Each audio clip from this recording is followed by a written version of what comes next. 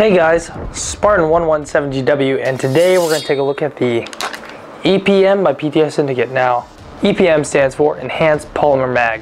What it essentially is a magazine designed by a couple guys, PTS and a couple other guys that we know in the real steel world, that we wanted to design another mag. Now, if we had a chance to design our own mag, this is what it would be. It has some of the features that we like of the P mag, but it has some features that other mags have, or other mag accessories have, but it's all in one package. What's cool about it is that this actually fits a wide variety of guns, 416s and other exotic European guns as well. And it's definitely one of the big bonuses of this in terms of fit and form. One of the things I really like, when it goes into the gun, this one in particular hits seats really, really well. I mean, I was at both at AEX and GI the other day, and I was just like testing this at a whole bunch of their guns. I tested it in level caps guns, M27, F2000, MTAR, classic Army guns, VFC guns, KWA guns, PTS guns, just to make sure that this thing was up to spec. And we all know they all changed, everyone's specs are all a little different, and sometimes you get a mid cap that doesn't fit one gun, or it fits one gun or the other. These fit just about everything that I've tried, so the compatibility of this one is very much superb. Part of it, of course, is due to that lower cut. A lot of it else is also due to this wing here too, where it allows it to seat in the mag and has that very, very affirmative click, and it stays nice and centered. It doesn't wiggle too much or anything like that. And what's also cool is they actually modified this little window here and a little bit of the open gate, just allowing it to engage the hop up really, really well. One thing pretty cool, the actual follower here is orange, and as you can see, there's a window here. What's cool is that it's actually functional. So unlike the EMAG where it was just there for looks, this one actually has a purpose. When it's loaded with 150 rounds and topped off, the indicator will pop up there, letting you visually know that this thing is good to go. Also, because it's 150 rounds, if you think about it, right? Who's going to complain about having more ammo in a gunfight, right? If you had 8 of these and 8 of the original, M2P mags for airsoft, that's 120 rounds each as opposed to 150 rounds each. 8 mags of each, full combat load. 240 rounds more with using the EPM mags.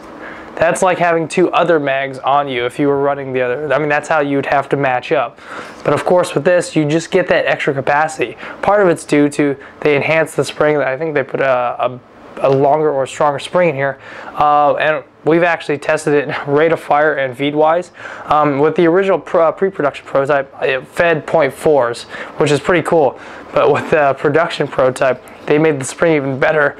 A lot of it was due to make sure it would feed high rate of fire guns. Now, I was at GI the other day, and we tested out Mark's guns. I mean, Mark's guns shoot pretty dang fast. I mean, he likes to say it shoots slow, but it shoots fast. And it was shooting like 40, maybe just a little bit higher, 40, 42, 43 rounds per second. That's pretty high. That's like twice what your average AG typically shoots with an 11-1. This thing fed flawlessly. And I conducted my own test too on a bunch of my own guns to make sure that not only did it fit in a lot of the guns that I had, but it fed also. Definitely really impressed with the performance with this thing, because it was ridiculous. It was feeding like 40, 43 rounds per second gun, and the gun was shooting 400 FPS. It was just pretty impressive from my point of view, especially because I'm a player too, and it's just amazing to see a feat like that conquered with a mag like this. Now, the base plate, really cool. It's also designed to act like a mag pod. So when it's in the gun, it'll literally sit like so.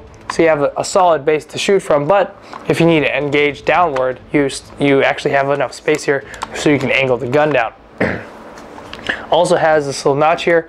It allows for a good point to basically have, for your muscle memory, where you can identify, okay, this is where the bottom of the mag is. It's a good reference point, more or less. And there's a lot of meat on the base plate. So when you're grabbing like this, indexing it out of a chest rig or out of a plate carrier, it gives you a lot to grab, a lot to grip. And what's cool too is also has a marking matrix there. So if you want to put your name, your number, your initials, marking it 1 through 4, you know, all those different variations you can. So it's kind of a cool feature they had integrated, but typically from a player standpoint, it's the capacity, the feeding, and the compatibility that I'm really excited about. And we've tested this, we've run this, and we're going to be running it at Broken Home 3, and we're also going to be running it at Line Claws. So Alex will be running these at Line Claws, and I believe Airsoft GI is also going to be checking these out there as well. And at Broken Home, I will be bringing a whole batch out there for people to try out. So make sure you guys check it out. They should be out in hopefully about a month or so. Production's like gearing, kicking in, and it takes a little while for the boats to get here. But, oh, and one thing that's really cool is that it'll be available in 2 different colors.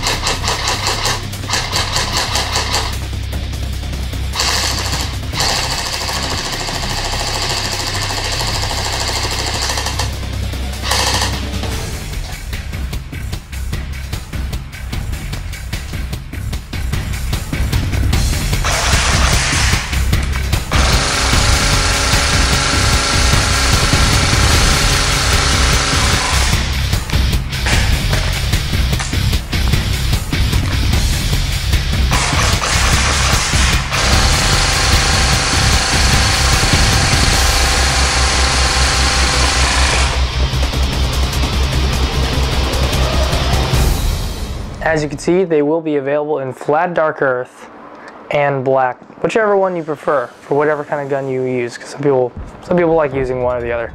But make sure you guys check it out. Like I said, they're going to be at Line Claws and Broken Home 3 if you guys want to check it out.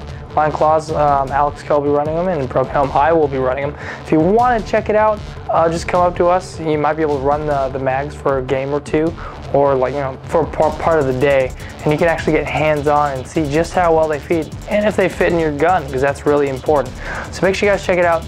They should be here hopefully in about a month or so, but keep your eye out because they're going to be hitting pretty soon. Thank you guys for watching. This is SPARTAN117GW. I'll see you next time.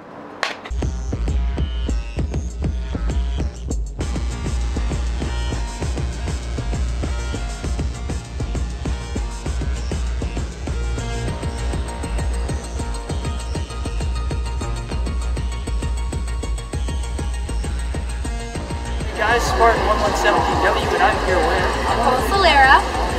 And make sure you guys subscribe to SPARTAN117GW. And make sure you guys check it out. Thanks for watching. Elite Force BBs, that's what's in my mag.